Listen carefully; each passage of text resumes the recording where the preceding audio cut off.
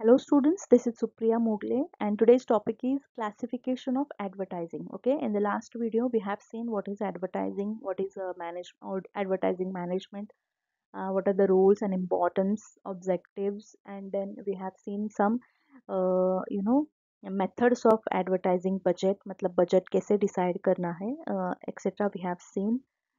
In this video we are going to have the types of advertising or classification of advertising.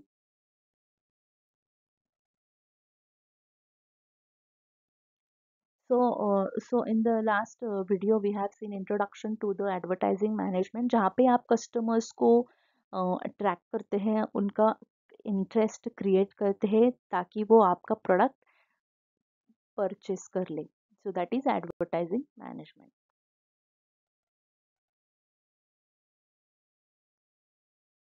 A classification of advertising.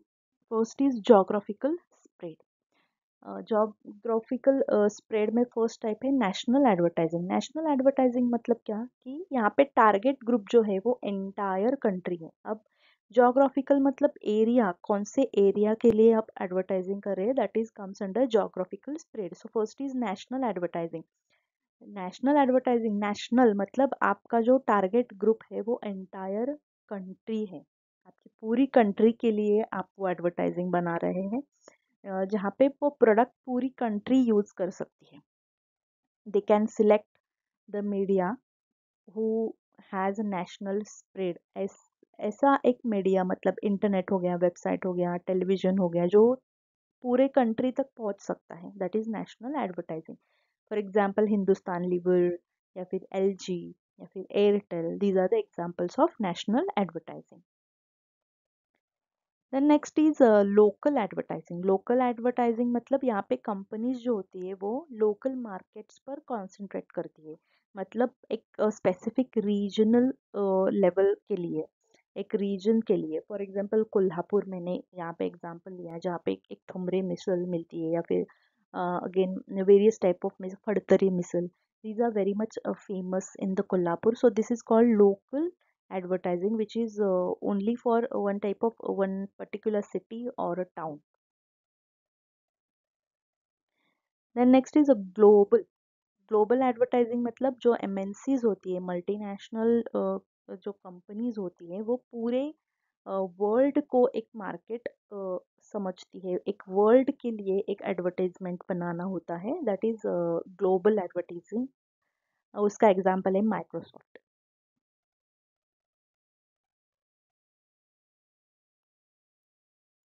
Next है target group. आपका target कौन है, उसके लिए आपको advertisement बनाना है. First is consumer advertising. Okay, consumer advertising मतलब these advertise these advertise advertisements are intended towards promoting sale of product by directly appealing the customers.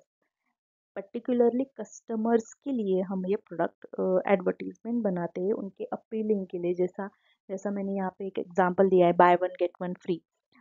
ऐसे टाइप के एडवर्टीजमेंट जो कस्टमर्स को अपील करने के लिए, directly appealing the customers, use किए जाते हैं. That is target group consumer advertising. Next is industrial advertising. Industrial advertising मतलब यहाँ पे मैन्युफैक्चरर्स जो होते हैं वो एडवर्टीजमेंट बनाते हैं to the buyers of industrial products. मतलब इंडस्ट्रियल प्रोडक्ट्स मतलब मशीनरी, उसके पार्ट्स, उसके कंपोनेंट्स, इक्विपमेंट्स, कौन खरीदता है उसके लिए advertisement, that is industrial advertising. And trade advertising. Trade advertising मतलब directed by the manufacturers to the distribution channels like wholesaler, retailers जो होते हैं उनके लिए. Professional advertising. प्रोफेशनल एडवर्टाइजिंग मतलब यहाँ पे जो कस्टमर्स होते हैं वो बाइंग के लिए खुद जिम्मेदार नहीं होते हैं. ओके, वो खुद डिसाइड नहीं करते. For example pharmaceuticals. ओके, यहाँ पे कौन सी दवाई लेना है वो कस्टमर डिसाइड नहीं करता, वो डॉक्टर डिसाइड करता है. मतलब डिसीजन पावर किसी और के हाथ में है, दैट इज प्रोफेशनल एडवर्टाइजिंग. और सिविल इंजीनियर हो गया, आर्किटेक्चर हो गया, so these are professional advertising. Third type is by the type of impact. Okay, first is on the basis of impact. Impact मतलब advertising for generic product. Generic product मतलब T, coffee, salt. Only specific brands are promoted which is called selective advertisement. इसके लिए आपको advertisement की कोई ज़रूरत नहीं है. आपको अगर नमक चाहिए, आप जाते हैं, आपको दूध चाहिए, so these are generic products. Then direct action advertising. direct action मतलब यहाँ पे expectations क्या होती है कि बायर से हमें immediate response चाहिए कि अच्छा लगा या नहीं. इनडायरेक्ट मतलब यहाँ पे आपको डिमांड इंक्रीज करनी है लॉन्ग टर्म बेसिस पर.